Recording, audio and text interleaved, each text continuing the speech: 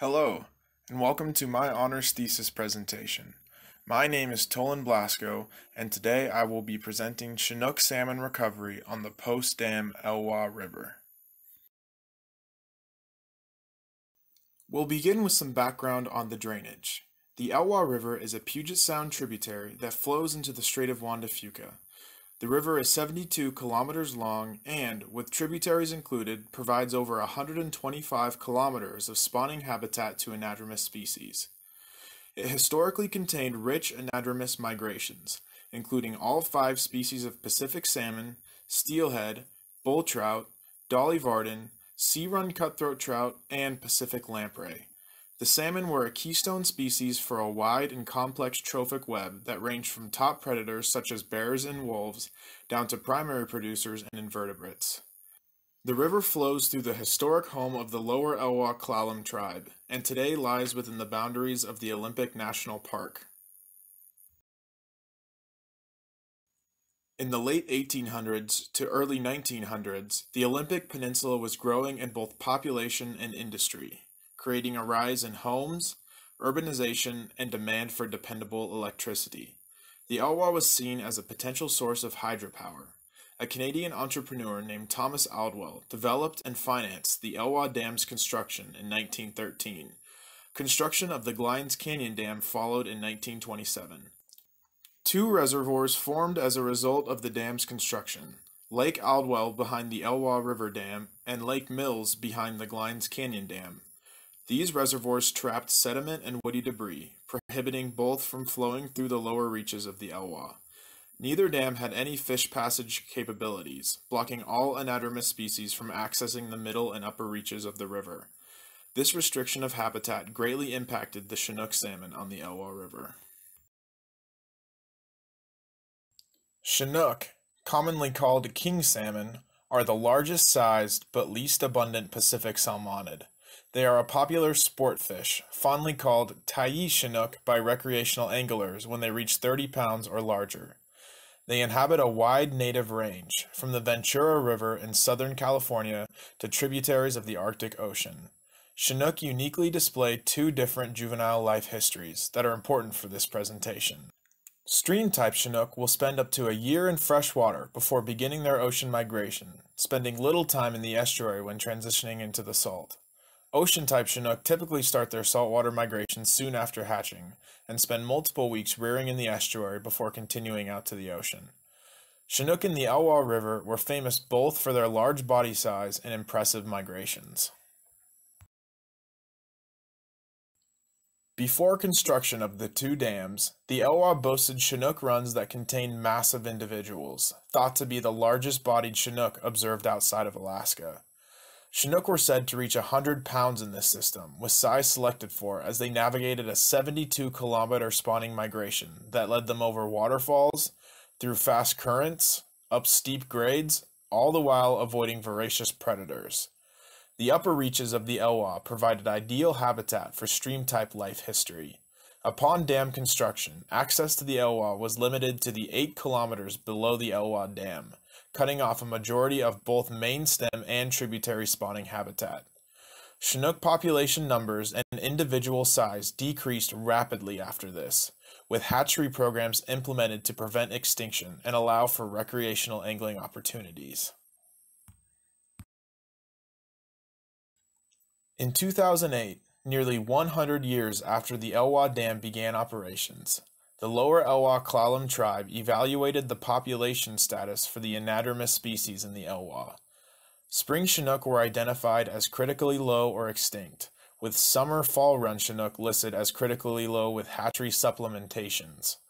Both runs were listed as abundant before dam construction.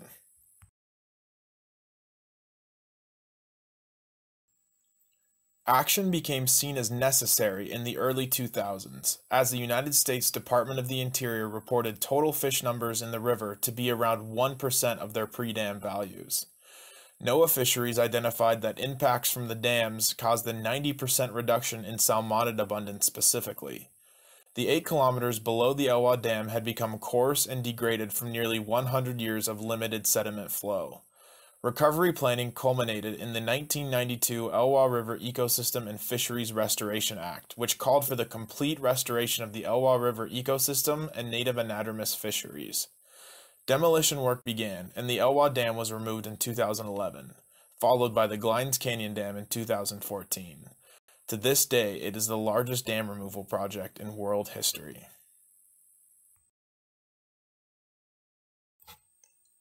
The removal of the two dams triggered a fluvial sediment pulse comparable to the Mount St. Helens eruption, releasing around 2/3 of the trapped sediment and woody debris behind the dams, smoothing the lower reaches of the river. Around 90% of the released sediment traveled to the mouth of the Elwha, growing the delta by 60 hectares. This picture shows the formation of the delta at the mouth of the Elwha as a result of dam removal. The left frame was taken in 2011 before the Elwha Dam was removed, with little to no sediment buffer as the river flows into the ocean. The frame on the right was taken in 2014 after the Glines Canyon Dam was removed, showing a large increase in sediment and complexity. While delta formation resulting from dam removal can be shown in a photo, the recovery of the Chinook salmon in the river requires a deeper investigation. For my honors thesis, I performed a literature review to research how the removal of the dams impacted Chinook salmon in the Elwha River, as well as their current status and recovery timeline. Studying and understanding impacts to salmon on the Elwha River is important, as dam removals become an increasingly mainstream restoration solution. After the dams were removed, management, monitoring, and preservation became the top priorities for scientists studying the novel ecosystem. After dam removal completion in 2014, the U.S. Fish and Wildlife Service released the Guidelines for Monitoring and Adaptively Managing Restoration of Chinook Salmon and Steelhead on the Elwha River. These guidelines included 4 phases, triggered by specific values and observations. The first post-dam phase is focused on preservation, with a population expectation of 950 or less individuals. The preservation phase assumes no Chinook are observed spawning above historical dam locations and contain no natural to hatchery spawning ratio requirement. The goals of this phase are to prevent extinction while preserving genetic and life history diversity. The second phase is focused on recolonization, triggered by a population of 950 to 4,340. Observed spawning above the previous location of the Elwha Dam, and a 95:5 ratio of natural to hatchery spawning individuals. The goals of this phase are for Chinook to consistently access habitat above the dams, observe successful spawning and smolt production, and for Chinook to reach 43% of their intrinsic potential. Phase 3 is local adaptation, triggered by a population of 4,340 to 10,000. Observed spawning above both dam locations, almost all fish spawning naturally, and an observable increase in stream-type Chinook. This phase aims to increase life history diversity, and for the Chinook to reach 86% of their intrinsic potential. The final phase is triggered by a viable natural population of over 10,000 individuals. In this phase, Chinook will be accessing and spawning in all reaches of the river, hatchery programs will be ceased, and all triggers will be met consistently. By achieving this phase, the Chinook will have realized 100% of their intrinsic potential.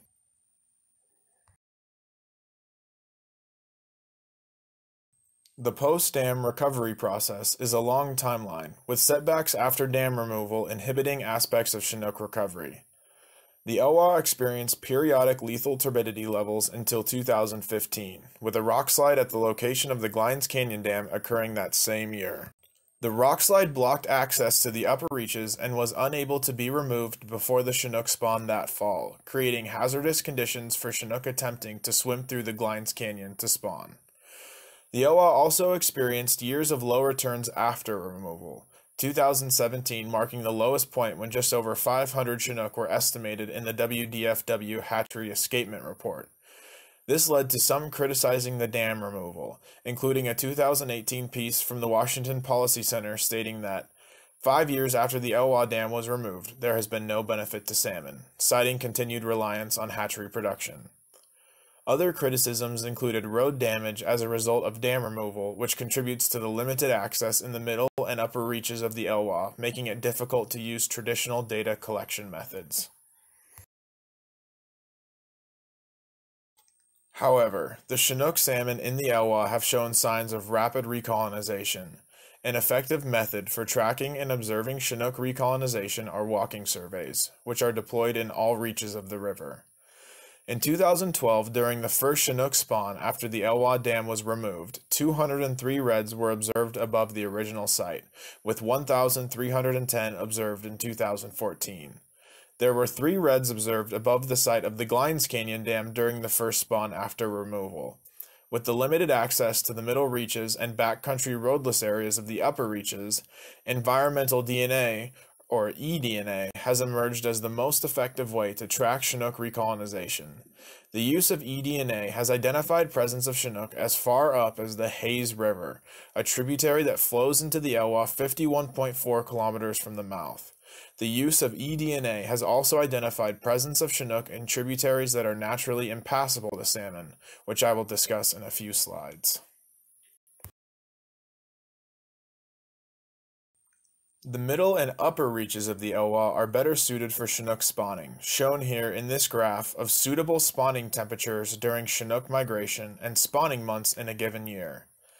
Days with suitable temperature are shown in white, with unsuitable days shown in gray. The lower Elwha, where the Chinook were relegated for nearly 100 years with the dams in place, has more days with unsuitable spawning temperatures than it does suitable, while the middle and upper reaches have a high majority of days with suitable spawning temperatures.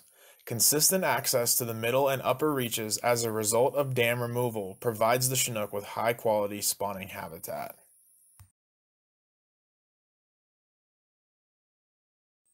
After reviewing primary literature and agency reports centered around dam removal and Chinook recovery on the Elwha River, it is evident that restoration of the fishery and ecosystem is still in its infancy. With a 5-year generation period, the first generation of Chinook that have experienced no dams, lethal turbidity, or natural barriers such as the Glines Canyon rockslide will finish their migration this year. The Chinook returning to spawn are the first to have access to their historic range. Engineered log jams, shown in the Elwha in this picture, have demonstrated to provide safe and quality habitat for out-migrating juvenile smolts. Chinook in the Elwha are not experiencing any angling pressure in their freshwater migrations due to a fishing moratorium that is in place until July 2021. However, despite these encouraging signs, there is still a heavy reliance on hatchery supplementation to keep the Chinook population stable.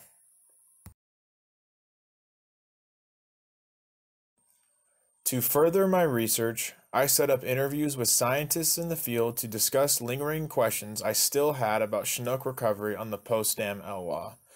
Of those I reached out to, Dr. Joe Anderson with the WDFW and Jeffrey Duda from USGS agreed to meet on Microsoft Teams. Dr. Anderson, who monitors out-migrating smolt and is involved with the walking surveys, provided me with new perspectives on the continued hatchery reliance and slow increase in stream-type Chinook life history displays. We discussed how it is more accurate to view the removal of the rock slide as the beginning date of Chinook recovery, and how multiple generations of unaltered migrations will most likely bring along a rise in the stream-type life history ratio. Dr. Anderson has already started observing an increase in out-migrating stream-type smolt in the river's lower reaches.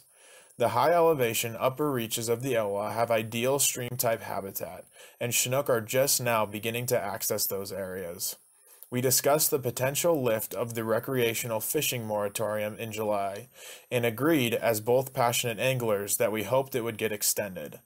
Salmon runs, like Chinook, that are in their genesis of recovery will be extremely sensitive to angling pressure, along with the potential human impacts on the ecosystem and surrounding habitat.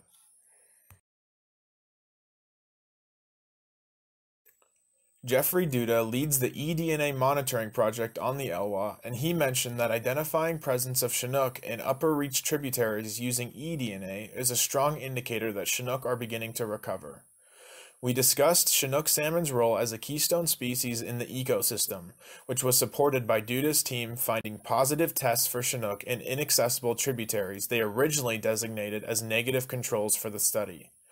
They found that Chinook carcasses were being transported, most likely by birds such as bald eagles, and ending up in streams salmon could never reach by swimming. The carcass's decomposition provides nutrients to the surrounding ecosystem. Duda mentioned the surprising release of small woody debris from behind the dams during the sediment pulse after removal. He said the release of this debris completely surprised those monitoring the sediment dynamics, and to this day there is uncertainty for the effect this woody debris release had on the lower reaches of the Elwha. Duda said it will be important to be prepared to study this on future dam removal projects. Lastly, we discussed the recovery timeline for Chinook salmon and how it will be likely at least 100 years before we observe naturally viable populations. After examining primary literature, dissecting agency reports, and performing interviews with scientists in the field, I was able to conclude that recolonization is the most encouraging sign of Chinook recovery. Chinook have accessed reaches of the river at a rapid rate and have met recolonization triggers for Phase 3 of the monitoring guidelines. I concluded that the sediment release after dam removal was successful and beneficial to Chinook recovery, as the estuary and delta were restored to their historic size.